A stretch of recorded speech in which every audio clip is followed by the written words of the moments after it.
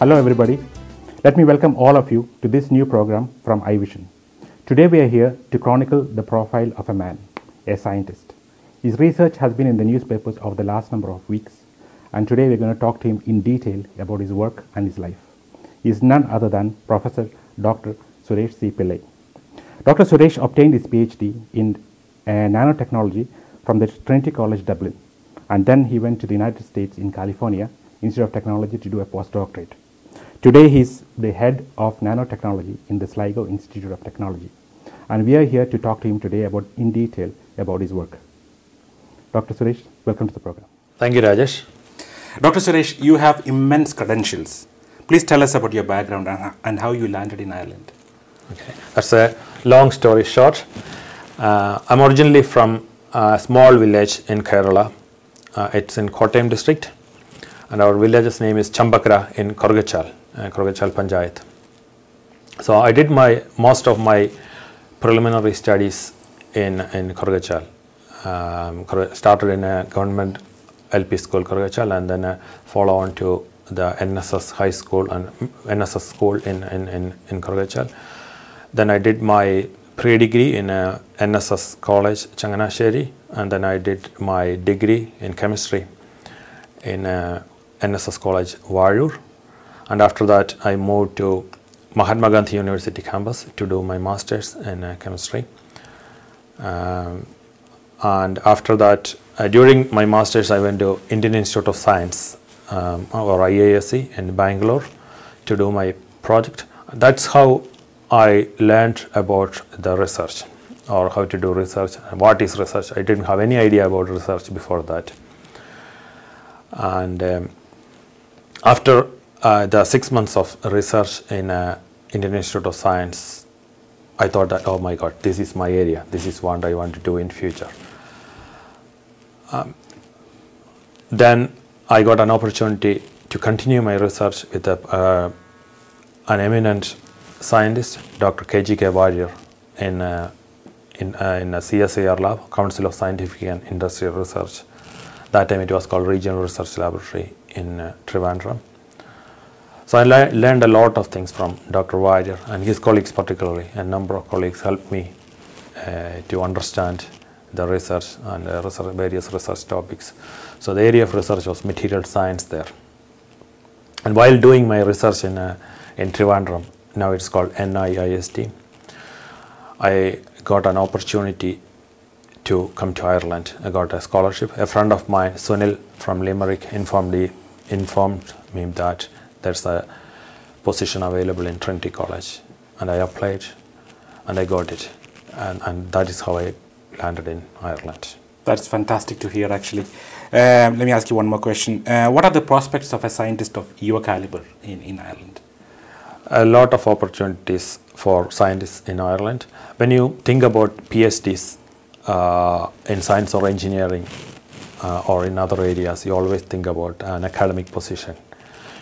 There are a number of opportunities for PhDs in industries. For example, a number of my PhD students or PhDs graduated from my group are working in various industries, such as Intel, in pharmaceutical companies. A few of them are working in universities. So after PhD, there are a number of opportunities and in academia and also in industries. Thank you. Your recent achievement, which was a research-based program, was in the newspapers over the last number of weeks. Can you just tell us in detail about that? Yes. I'm working in the area of nanotechnology or nanomaterials. Nanomaterials are materials with microstructural dimensions, which is less than 100 nanometers, which is tiny particles, okay, small particles. So our job is to develop these nanoparticles for various applications. The current project we were working on, it took a long time to develop this particular project or program. Our aim was to develop antimicrobial materials. Particularly, you probably know about superbugs. Superbugs are bacterial strains which are resistant to most of the antibiotics. Yeah. So there are no current technology or no current antimicrobial technology available to prevent these superbugs.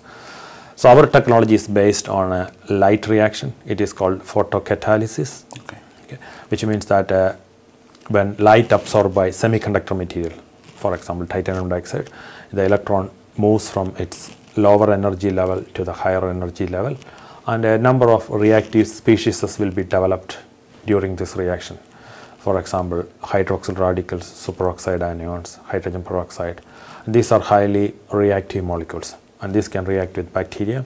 Okay. And effectively, these reactive oxidation species or these reagents can kill bacteria. Okay. So, and we have been awarded 2 patents. Right. Actually 3 patents, 2 United States patents and 1 UK patent awarded last year, and also a number of patent applications are pending in different countries. Okay. Okay. We've all heard during our childhood days that penicillin was discovered by Alexander Fleming as an accident. So was this something like that, or was that a targeted goal? This is a mix of both. Okay. Because we have been working on developing antimicrobial materials or photocatalytic materials since 2005. So yeah. It took almost 10 years to develop a technology which is antimicrobial. Okay. Initially, we have been targeting on pollutants, various pollutants, for example, industrial dyes to degrade industrial dyes, and then indoor air pollutants. And then we came into the area of antimicrobial resistance or developing antimicrobial materials. Okay. So it's a long journey, and it's an effort of a large number of people. Over 50 scientists worked at various stages in this right. program.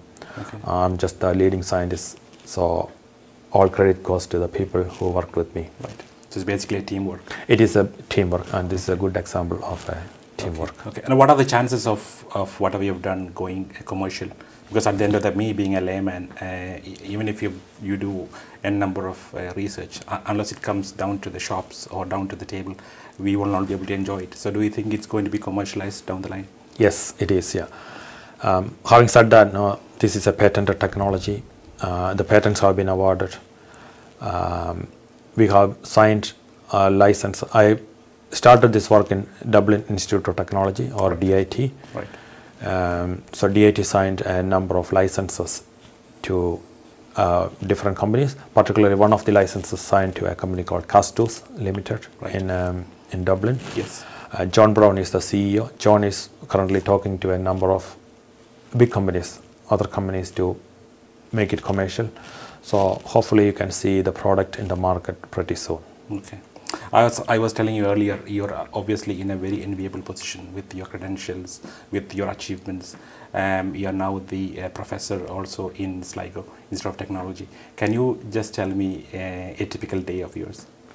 Yeah, I'm not sure about it's enviable or not, but it's an interesting job.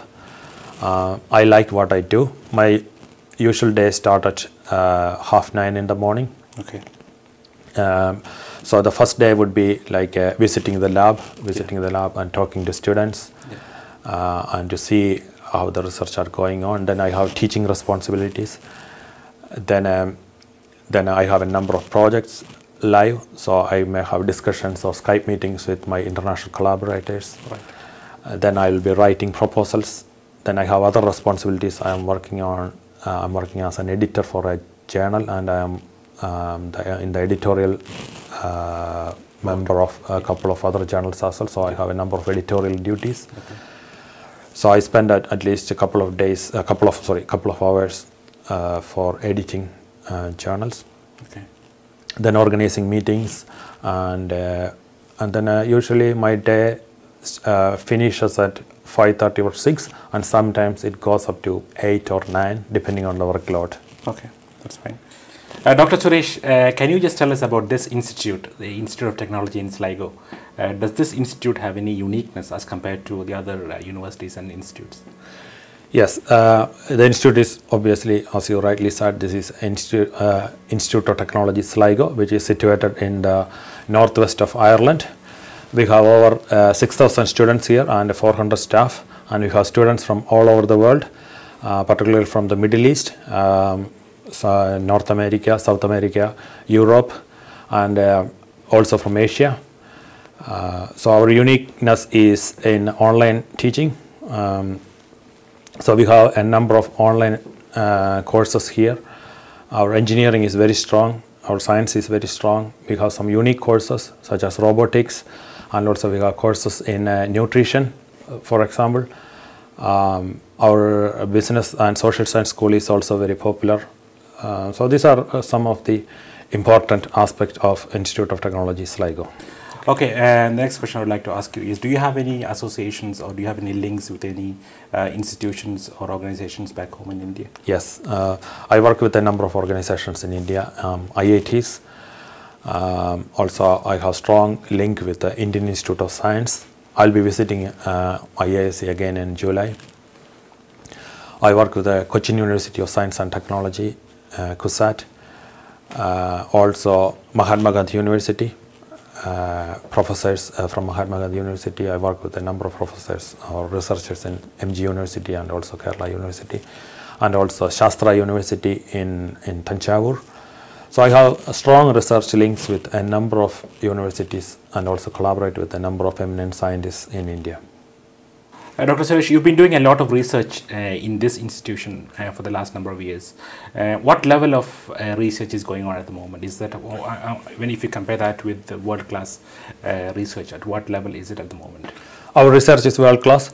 We have a number of programs in nanotechnology, bioengineering, biomedical engineering, biotechnology, microbiology, chemistry, physiology, robotics, precision engineering. So you name it, we have research in a significant number of areas.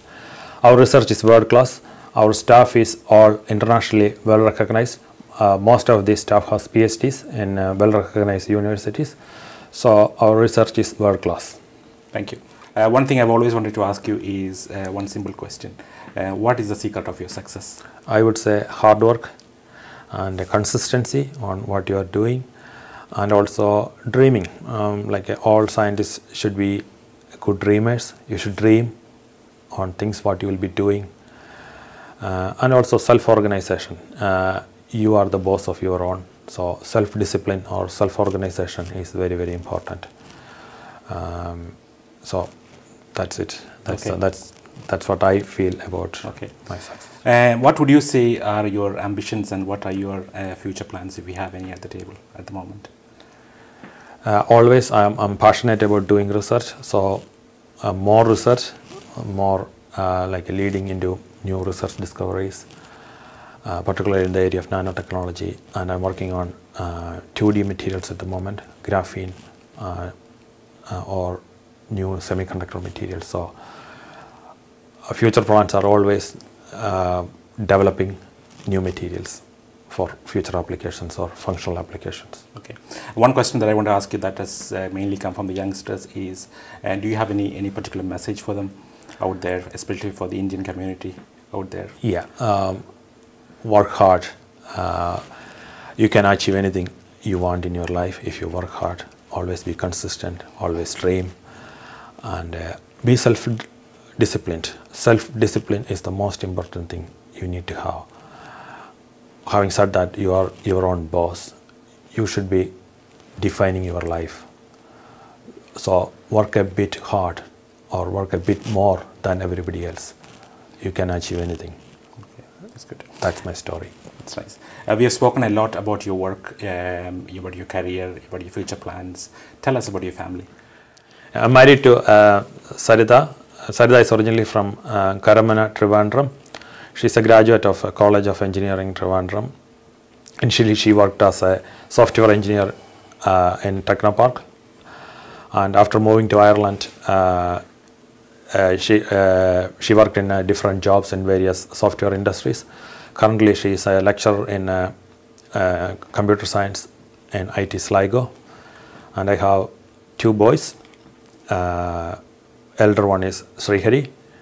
He is 12 years old. And the younger one is Sri Shekhar. Sri Shekhar is 7 years old. Both of them are studying at St. John's School in Sligo. So our family is still in Changanasheri, near to Changanasheri. It's Arugachal. So, ladies and gentlemen, that was the interview that you've seen with Dr. Suresh. We're so immensely grateful to Dr. Suresh for having invited us all the way to his office right here, and I hope you've all enjoyed it. Till we meet again, we'll be coming out with another important personality again in a couple of weeks. Till then, it's goodbye from Ivision. Thank you.